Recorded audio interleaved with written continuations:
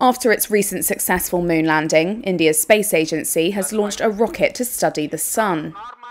It's the country's first such mission, which aims to study solar winds that can cause disturbances on Earth, commonly seen as auroras. Scientists clapped during the Indian Space Research Organisation's live broadcast as a rocket left a trail of smoke and fire in its wake on Saturday. India's space agency later said on the social media platform X, formerly known as Twitter, that the satellite was now in orbit. Named after the Hindi word for the sun, the Aditya L1 spacecraft took flight barely a week after India beat Russia to become the first country to land on the south pole of the moon.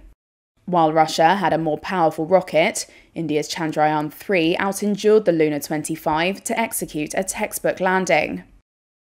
The Aditya L1 is designed to travel 930,000 miles over 4 months, far short of the Sun, which is around 93 million miles from Earth. It's meant to stop its journey in a kind of parking lot in space called a Lagrange point.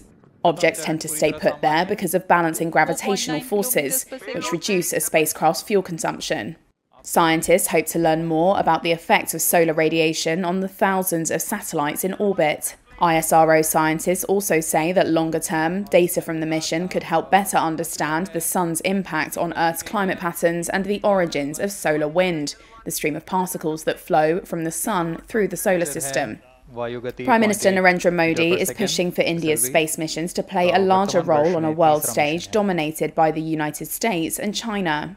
The country has privatised space launches and is looking to open the sector to foreign investment, as it targets a 5-fold increase in its share of the global launch market within the next decade.